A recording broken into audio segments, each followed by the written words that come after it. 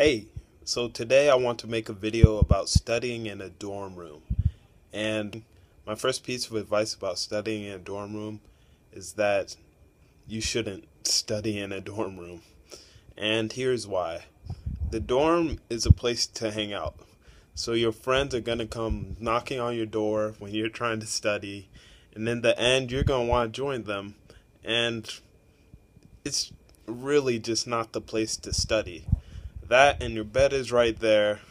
You might decide you want to study on your bed. You get a little tired. You probably are going to fall asleep. So, first, I'd advise that you don't study in a dorm room. But in the chance that you have to, this is what I suggest. I suggest that you turn on some music that is soothing, that won't distract you, that is light enough that allows you to do your work. And for example, I like to listen to jazz music when I do my studying or when I'm doing schoolwork. But classical music could also be a good type of music to listen to. And yeah, something light that you can use to help you block out the noise of the hall. Another piece of advice that I would give is get a study lamp.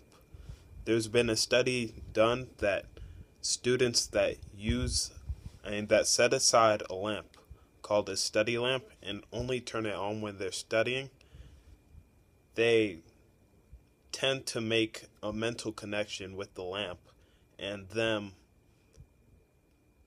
focusing on their study work. So over time, as soon as you turn on the light, it becomes a mental trigger to your mind that, okay, it's time for me to study. So those are my tips on how to study in a dorm room, and I hope you enjoyed them.